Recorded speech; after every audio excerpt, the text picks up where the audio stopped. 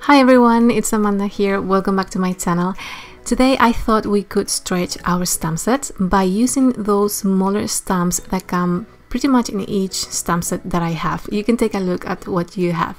And normally we use them together with the main image, but you can also use them on their own, and that's what I'm going to be doing today. I'm using this stamp set and also the coordinating dies.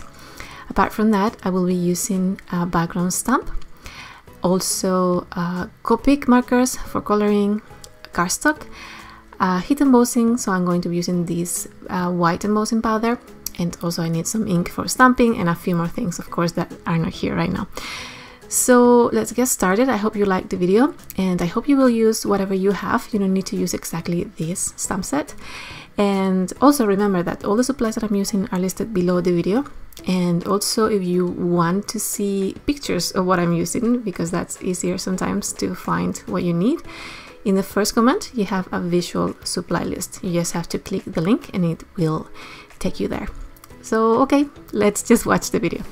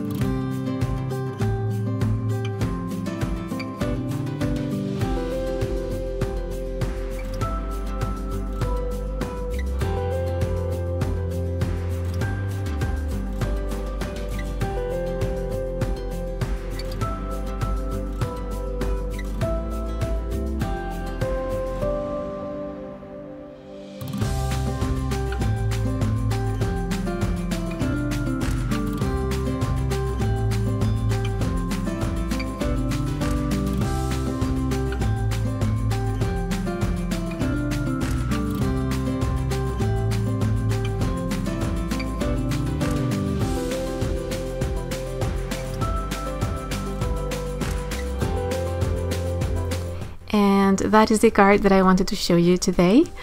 I didn't speak at all in this video. I just thought everything was clear, but of course if you have any doubts, please ask me in the comments below. You know that I normally don't speak much anyway. And thank you so much for watching. I hope you liked it, and I also hope you have a great day. See you again very soon. Bye.